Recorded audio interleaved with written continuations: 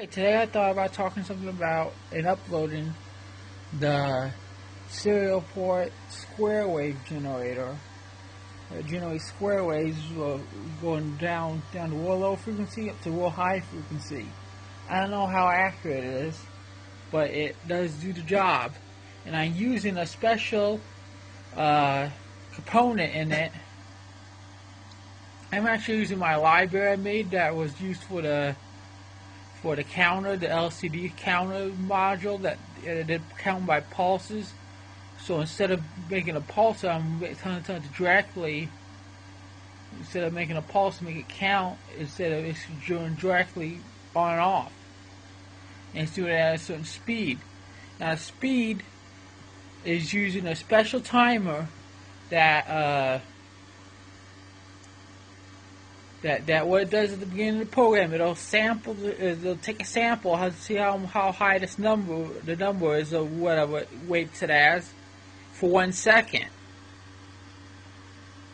And by that, it can know how many of them to do for each second. And we'll see that in the code real soon. But first, let's take a look at it. Well, here's the program, and it's why I chose to do a serial port instead of parallel port is because everyone that doesn't have a parallel port on the computer because it's too new, serial port would be easy to get if you don't have a serial port on your computer.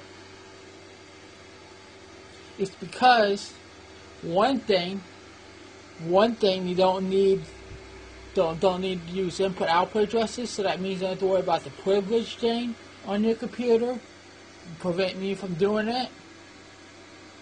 I don't know. I'm not for sure for the one on the non-administrator mode. I haven't tried it.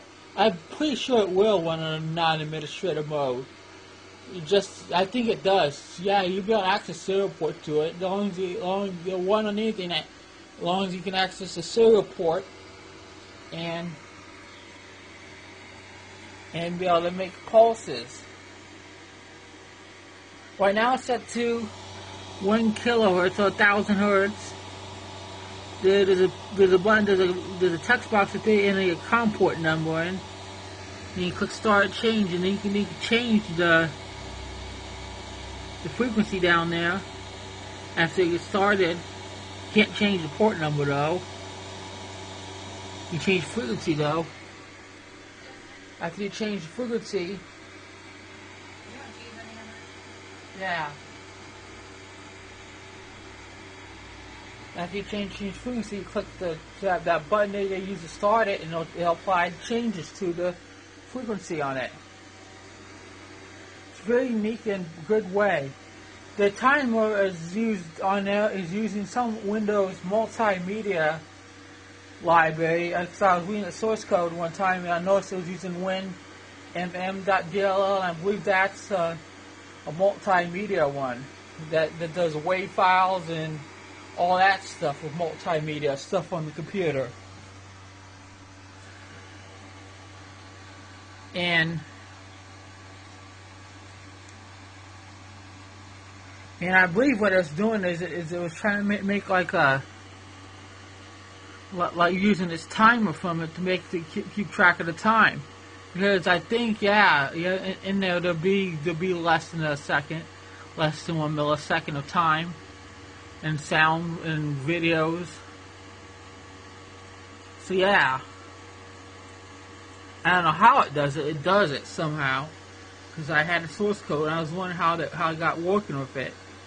I was reading through it, and then I noticed it was using something from WinMM.dll, and that's kind of unusual because that's for sound and video. That's for playing sound or video.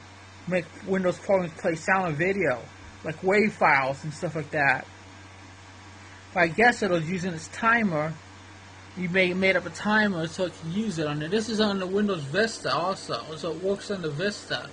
It'll probably work on 7, it'll probably work on 8, it'll probably work on even on Windows 10. I believe so. As long as there's a serial port for it to access. Now, if you don't have a serial port, you can always buy a USB to serial port. I have one, had one. I had, and it works pretty well. The thing is, the voltage will be different. It'll be, instead of 12 volts, it'll be 5 volts. But usually that's not going to matter unless serial port stuff like you do running like chips and stuff, programming chips. That might be an issue. Do serial port to program chips. That's usually when the serial port's voltage has to matter. Some of them, they went off your serial port voltage. And I got it right now. I got it on there. It's on 0.5 milliseconds, so that's like 500 microseconds. It's on.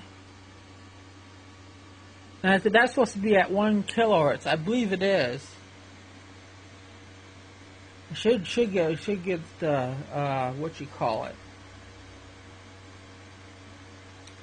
My phone will be able to tell me. I don't know about the computer. You probably do it on the computer too, but I don't have no audio cord to whip up or something like that. So we'll have to deal with it just doing this way and guessing it's correct. If it's not, it's still useful because you can create oscillating signals that you might need, unless like if you're doing holiday lights, Christmas lights. If you want to flash them, you can flash them through your computer without having to buy some components. All you just need is just a serial port cord, and there you go. I may get one of those. This new thing I have a video of soon called Power Switch Tail 2. It's a little device that has a relay in it, and it lets you switch on and off the mains electricity to an optocoupler. So it's kind of better than what I used to do with it. It's safer also. Anyway, enough about that. Let's change the frequency, shall we? Let's see how well it does. I have it at 100 kilohertz. I'm gonna at 1 kilohertz. I'm gonna try turning it down, turn it up to double it. I'm gonna put 2,000 hertz. See what happens. Looks like we did. I think we got. Let's see if we got double of the waveform. We have 1, 2, 3, 4, 5. And how many did we have? 1,000. Let's see what we have with 1,000.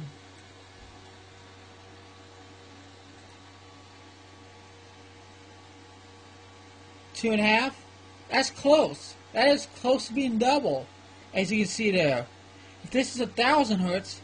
You get like 2.5 cycles on the screen, and you go to 2,000 hertz, and you get like 5. That's double of 2.5. So there you go. It should be working.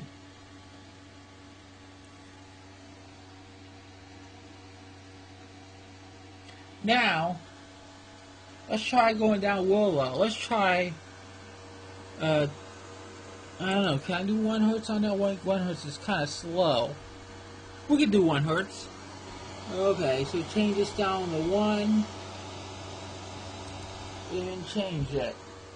Now we just got going up and down on the oscilloscope. It's because I can't, no matter how far I change it, it's not gonna make no waveform. It's making a waveform. The thing is, the oscilloscope can't show it because it's doing it so slow. 1 hertz is kind of low. Let's try 10 hertz. Trying 10 hertz.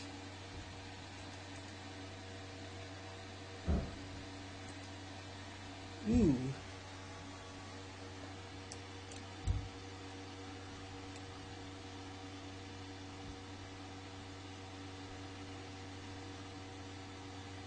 Is it glitchy?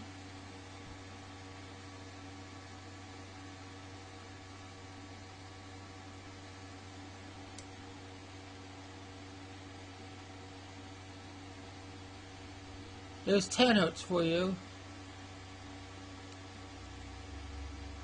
That's at 20 milliseconds range. Yeah, it would be higher time because it's going slower speed.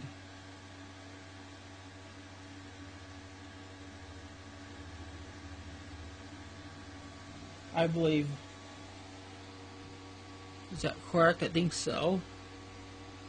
Anyways, correct that it's going slower. Now you probably want to see the code for it. Okay. Hang on here. I'm going to show it to you. I have the source code on here, right here. Open up your notepad. How I'm going to do this. I'll just put the phone up to the screen right here. I wish I could. I might be able to do a video on here. Can I make videos on here? Let's try. I'm going to check something here for a minute. Try Wondershare. I think you can record videos on here. Screen videos? Let's see.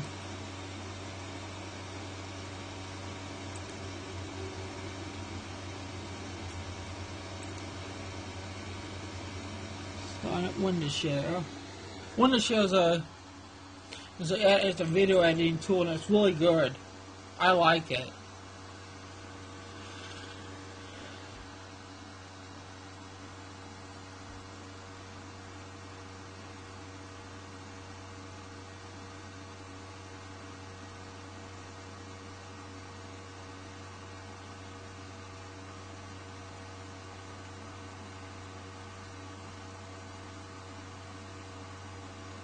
It's taking a while.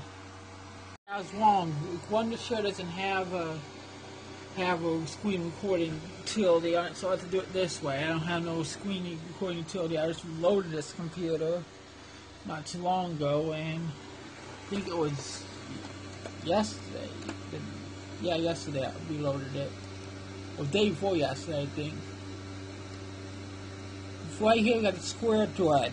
One called this function here called a square thread. And what it does, if you scroll down here, last time is a variable, and last time what that does is it keeps the number of how much is weighted in. We'll just say it's weighted in something. It's not seconds. It's probably not milliseconds. It's not microseconds. It's just a weighting, a number.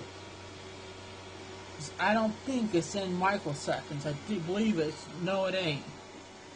If it was, it'd be a big, huge number.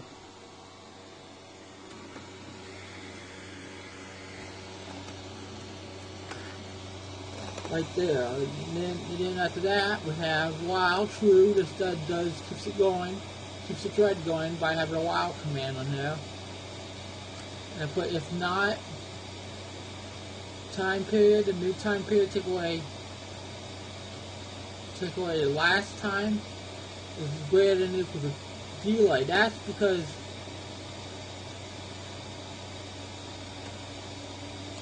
was it weight in seconds?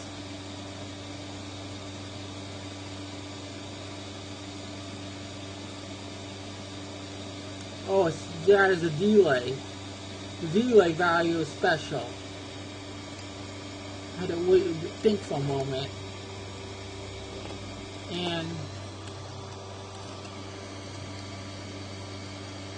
And what this does is if it's greater than or equal to delay, it will, I believe it will, yeah, it'll invert the, it'll invert the B variable. What the B variable is a Boolean that just tells the state of it. It's going to be on or off, or 1 or 0. I'll put it out through one of the pins it's doing it through.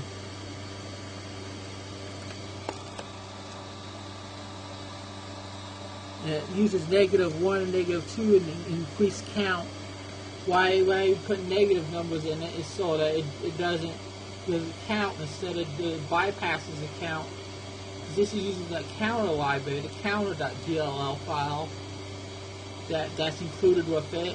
It's a small library I wrote that lets you interface with serial ports and stuff. It was originally made for that counter I was talking about, the LCD one that takes pulses and then signal pulse, and it would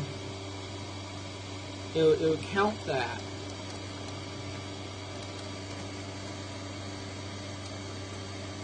Then down here, that's what this thing here does. Is if we then it does this here, then that's what those commands are talking about. The increase count, and it keeps on going like that. Now on your button, you click on it. Delay, you set the delay on there at the top. Set the delay to trunk time cal times in parentheses 1 over str to float default. And default float point value has 1. If it fails, it's not going to cause an exception. So you can type in a wrong thing in there, it's not going to cause an exception. So what it's going to do is it's just going to default to 1 hertz. And what this does is takes time cal, which is calibrated time, and times it by it. So it has to times it by that setting delay to that time.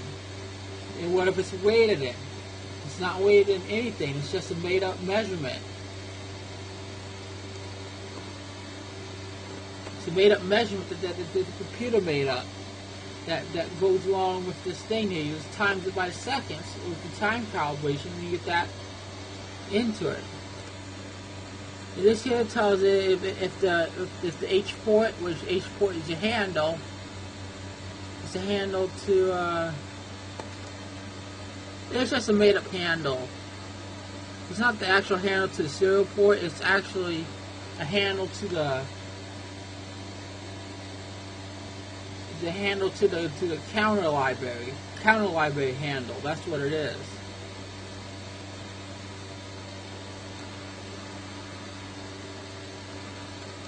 Then down here it says STRED : quit thread nil, 0. This quit thread function is a Windows API command that what it does is it goes into and creates a thread. A thread is what it is just basically it's something that you want to keep the process running, but not hold it down for waiting on something. It's like multitasking. A thread will allow you to do more than one thing at the same time. Whatever's executing that thread will not hog the process up and make it where it has to wait on it to finish. It'll do other stuff. And that's what makes it go fast. Allows you to change it. Without that, you wouldn't be able to change the time because it'll be terribly slow. In the form crate, this does is it calibrates time. Time start, then sleep 1 second, waits 1 second, and then after 1 second's up, it does a time calibration, set the time calibration variable to the time period property of our counter. Not our counter, our timer. A timer command, a timer tool that does it down in microseconds. And application dot title, that just sets the title to something so it's easy to find it on the taskbar. And these up here, right here, these just this just counter connect. That just tells it to connect the serial port. That's the export function for it. It's import into it. So it's free counter. What that does is it frees it. I don't think it uses that one, does it?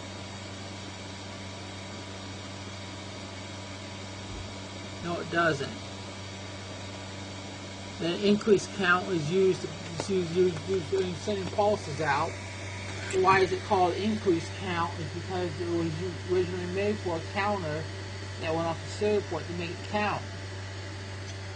Of course, no one has used my new library yet, I don't think. It makes the job easy to interface with serial port. I don't know why I call it counter. Why couldn't I call it serial I/O? I don't know. I just made when I made that counter that time I usually called it serial I/O or something like that.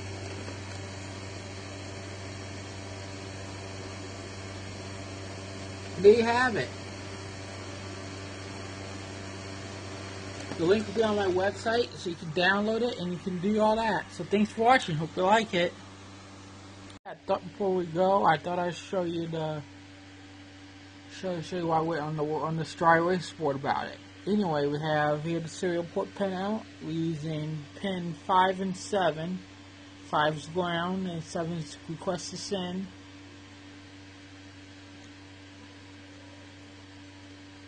Just those two wires out of the serial port, that's all you need. So it's very easy to do. And here's what the signal will look like. You have minus 12 volts, 5 positive 12 volts, and the 0 in the middle. Then it clicks away from it, goes up like that, and then it stays with it a little while, then oops, it goes down, and goes that way.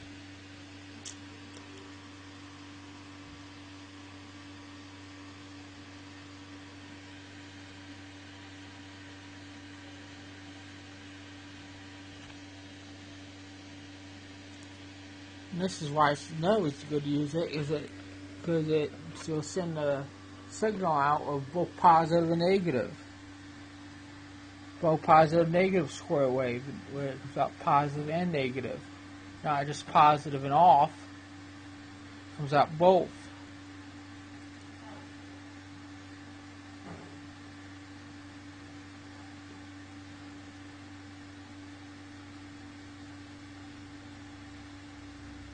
And there you go.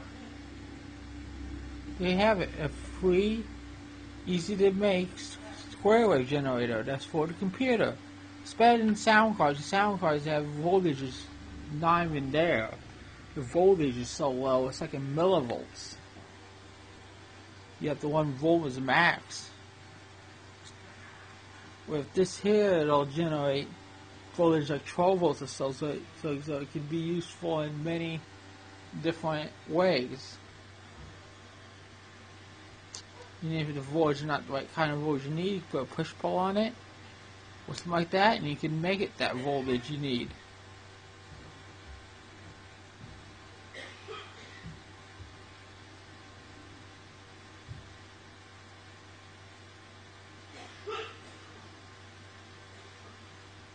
So there you have it. I hope you enjoyed this video. Thanks for watching. Hope you like it.